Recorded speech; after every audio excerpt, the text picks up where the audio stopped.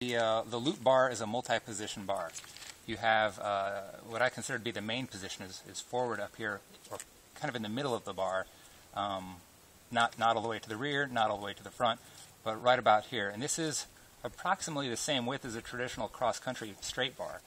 Puts you a little further forward, in line with your stem, or in line with the kind of the normal length of your stem.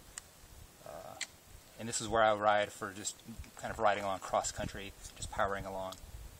But then for riding downhill or over bumps or sitting upright for more comfort, I'll come way to the back, and this allows me to sit very upright and comfortable and get my weight more towards the rear of the bike, less on the front. It makes it harder to endo everything.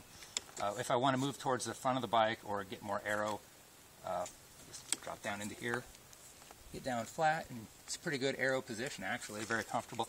And then rise up into this position. This is great for kind of opening up the blood in your hands and making it very, very comfortable for long rides. So again, moving around, multi-position, not just back here. This is one reason why I don't recommend long stems. A long stem will make you feel stretched out, and then you'll ride the handlebar kind of in this wide position only. So having the shorter stem, or also a bike that fits like this with a shorter top tube, helps. Rear position, cross-country kind of forward position, aero position, multi-position, loop H-bar.